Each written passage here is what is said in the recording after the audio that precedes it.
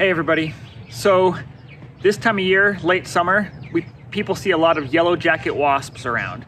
I did a video last week about yellow jackets and the difference between yellow jackets and ground nesting bees.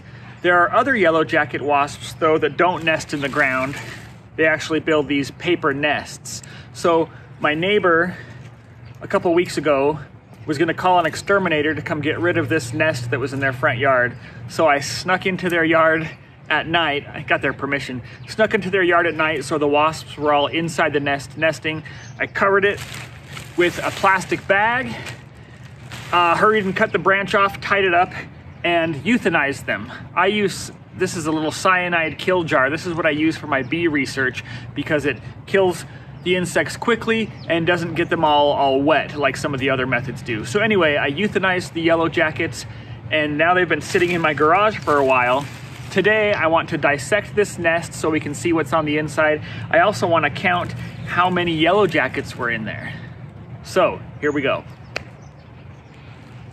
So, I'm not sure exactly how to dissect this. It's made of paper, so yellow jacket wasps and other paper wasps, they actually chew up pieces of wood and then mix it with their saliva to make kind of like a paper mache. So I have a couple razor knives that maybe I can use to cut through it. And then I also have this is my garden knife. It's actually a bread knife, but I use it for the garden. So I figure if I cut this right in half, we'll be able to see what's inside there. And then I want to gather up all of the dead workers and count them and see how many there are. So maybe I'll start with the garden knife.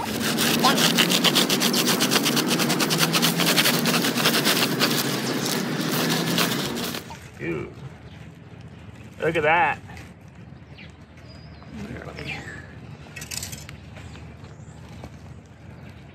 So you can see, let me take that down. We have multiple layers of nest cells that were attached up here like that. That's pretty cool. Oh, it really stinks. I think that's the queen. Maybe that's the queen down there. Oops. So why do you think it stinks? Because they're dead. So all of these nest cells were full of larvae and now they are probably rotting larvae. Pretty gross. They need to dry out some more. So I'm gonna try to get all these little workers out of the nest cell area so we can count them. There was a lot in here. That one's a big one. Maybe that one's the queen. But, so to be honest, I did get stung once when I was extracting this nest. I was wearing shorts and one flew out of the bag and came and stung me on the leg. But wasn't too bad, I guess. Not my favorite thing. So these were some of the nest cells. These are all pupa, just getting ready to emerge. These might be next year's queens that were gonna come out. It's pretty cool. Ooh. You can see they're still capped, most of them. And then in these ones, they're still larvae. So the capped ones are the ones that are pupating. The uncapped ones are larvae that they're still feeding. Look, there's some in there too. Yeah. There's another wasp right there. Okay, you wanna come help me count them?